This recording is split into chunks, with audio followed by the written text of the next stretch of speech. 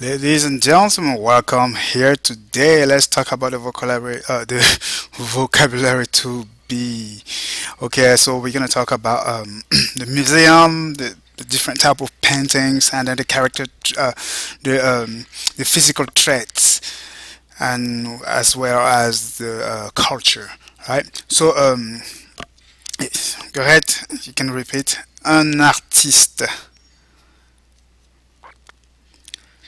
un objet d'art, un tableau, une sculpture.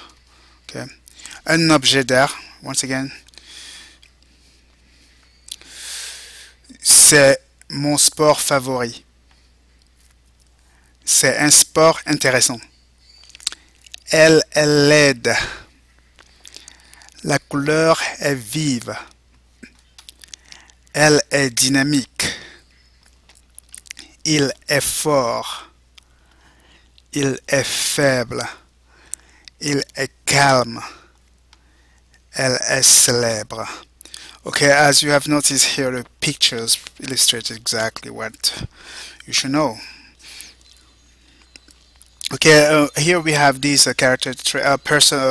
physical traits as well as the feminine, the masculine and the feminine. So, laid, the feminine of laid is laid, vif, vive. You notice F becomes VE.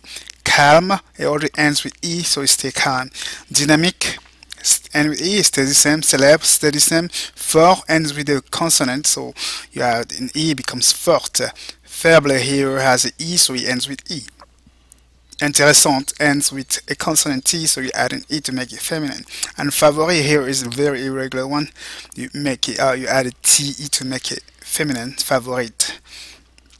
Alright, so you see here once again here you have le tableau, un artiste, une sculpture, un objet d'art. Okay, objet d'art means masterpiece.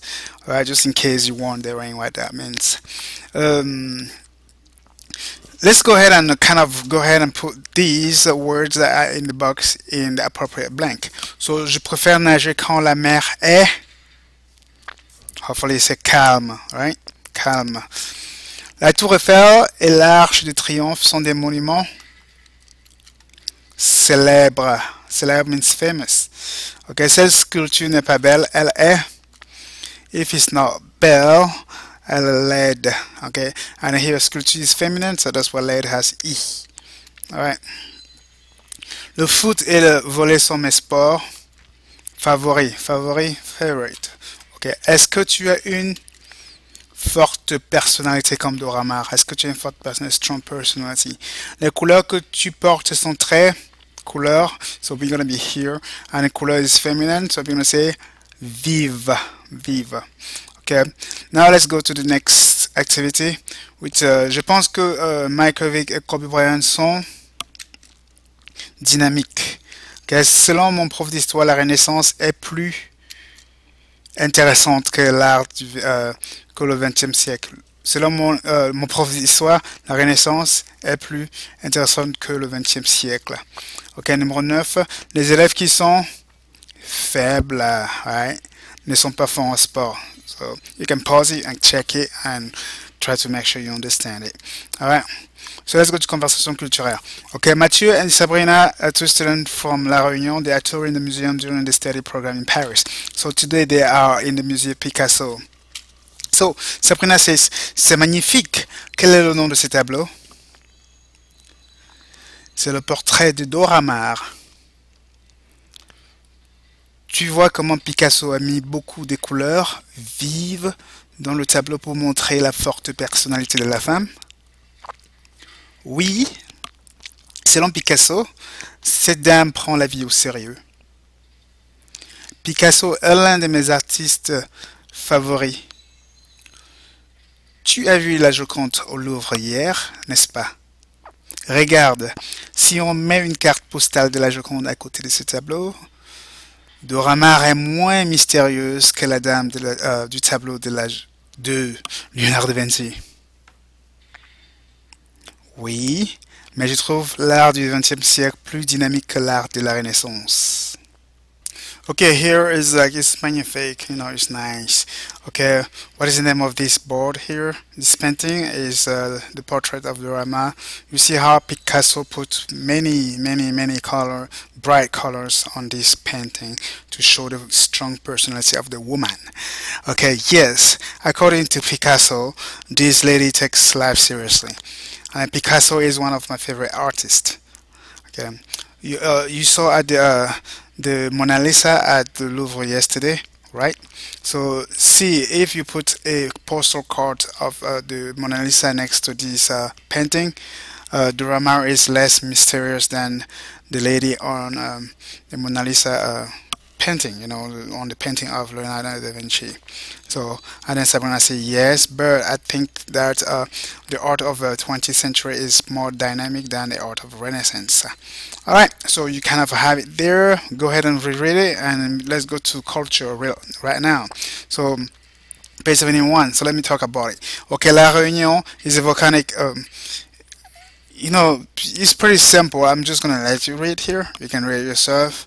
Okay, and it was a you see the Piton La Fournaise still remain active. It's kind of important that you know that. Okay, they became Réunion has been a French department since 1946.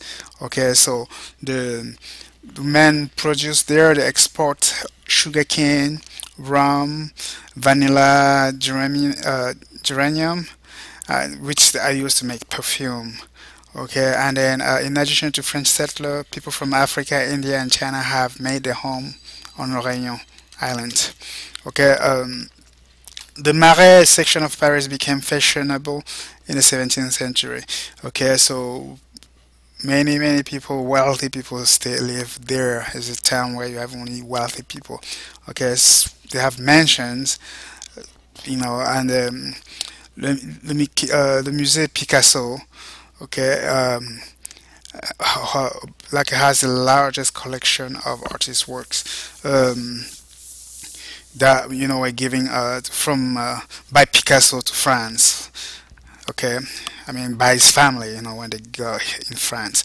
Okay, as you can see, Picasso was born Spanish. You know, Spanish born, and then he died in 1973, and then he spent most of his life in France. La Renaissance, la Renaissance. The Renaissance is a rebirth idea of it came from the classical Greek and Roman culture. Okay, it began in Italy in the 14th century. Okay, Mona Lisa here, we call it La Joconde in French. Okay, is one of the most famous painting that you know have seen in the world. You know, it was painted by Leonardo da Vinci. Okay, so basically, to encourage the flowering of the art and literature in France, so King François I invited important Renaissance scholars such as Da Vinci to live with him in the Loire Valley. So you know it's from Italy. So King François I actually have him come and come to live in France next to him. Okay, so for your homework, I want you to go ahead and do this activity 3. Okay, activity 3 in your textbook is on the page 72, 73. So do this and turn it in on Edmodo. Okay, so I'm gonna do the first one for you just to give you an idea, and then I want you to do complete sentence. Okay, you have to do complete sentence. Pour regarder, okay, l'art et la sculpture de la Renaissance en Wolof. So go ahead and do the rest of it and turn it in complete sentences. Okay, it's important that you do complete sentences. It helps you with your spelling. On this note, have a good day. See you tomorrow. Au revoir. À bientôt. Bye.